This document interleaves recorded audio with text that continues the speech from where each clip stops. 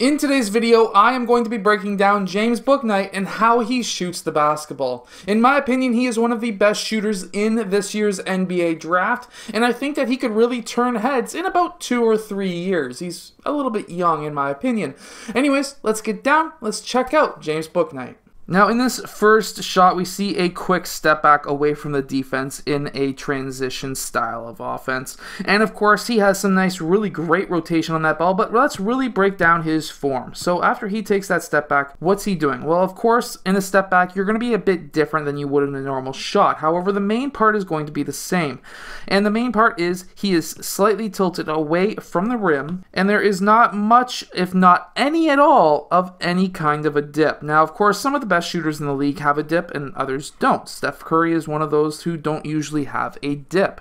And because of that, this to me is just a personal decision and something that works for him may not work for everybody. A dip really quickly is of course when you drop the ball usually below your waist, usually closer to your knees, and then of course you go up into your set point. So from here he gathers at the waist, no dip, and he goes straight up to his set point. He tends to bring the ball up the middle of his body, and then when he does that, he goes up into his set point, which of course is probably around 45-degree angle on his elbow. Now something that is quite interesting is that he actually shoots from in front of his forehead. So he's got a really low release point, or at least set point I should say, from his shot. However, he doesn't actually start to extend up into his shot. He doesn't start extending his shooting arm until he is near the top of his jumper and roughly at the top, if not maybe just a bit on the way down from his shot, he releases his shot, which is something that usually a player who shoots from the middle of their forehead doesn't usually do.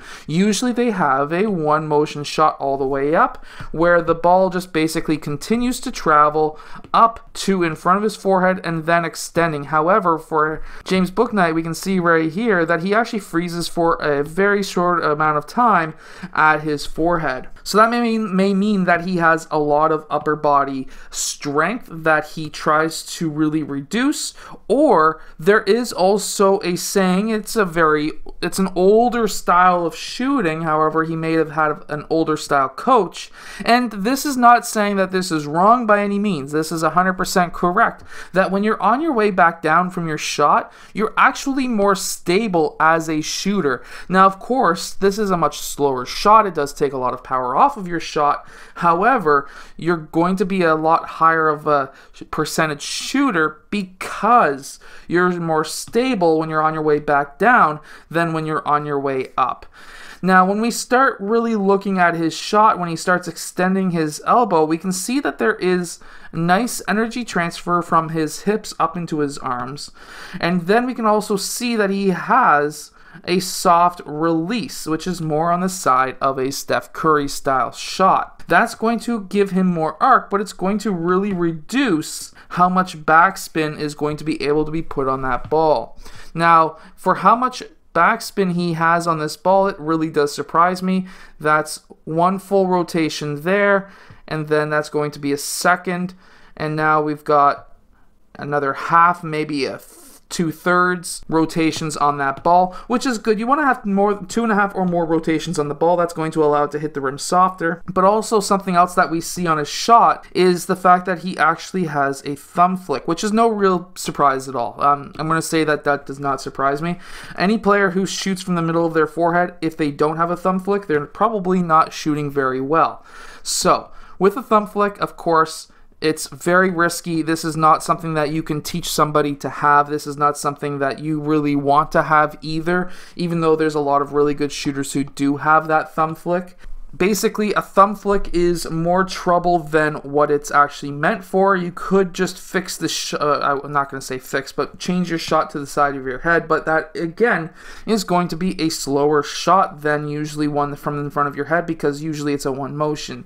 So from there, what I'm basically really trying to say is the reason why it works for James Bouknight is the fact that he actually releases the shooting hand, or the follow-through hand, the follow-through hand. He releases that first before the shooting hand releases the ball.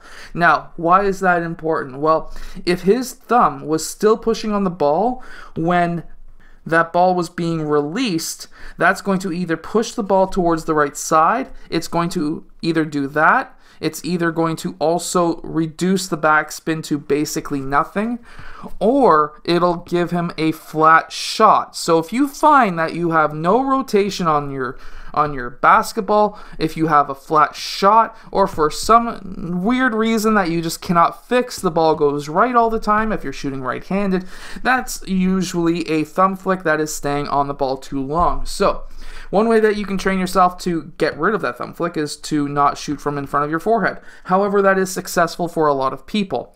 So it's just, for me, from what my experience is, to teach the lack of basically zero thumb flick if the ball is really trying to do some weird things, like a straight shot out to the right, or just no backspin at all. If it's doing weird things like that, it's sometimes just easier to get the player to shoot from the right side of their head. Now, if you wanted to have them shoot at a higher percentage, you could take the time to teach them the perfect thumb flick. However, that's a lot of video overview, and it's just sometimes you're looking at years and not something that's going to take months. So it really comes down to how young of a player it really is.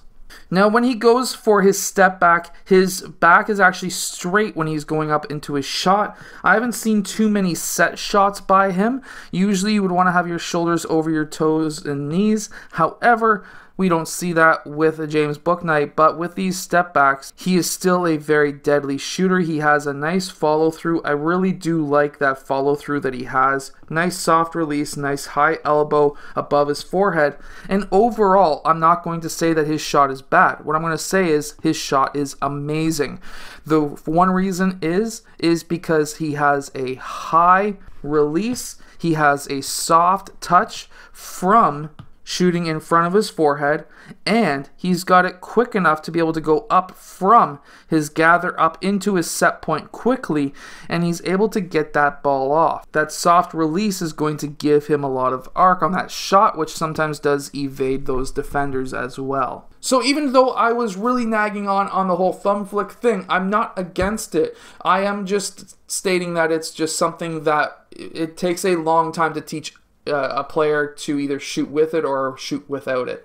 To shoot without it, usually you're looking at a couple of months of shot work, or even a couple of weeks depending on the player, or you could be looking at changing the amount of thumb flick that they have but still include it, and now you could be looking upwards of years.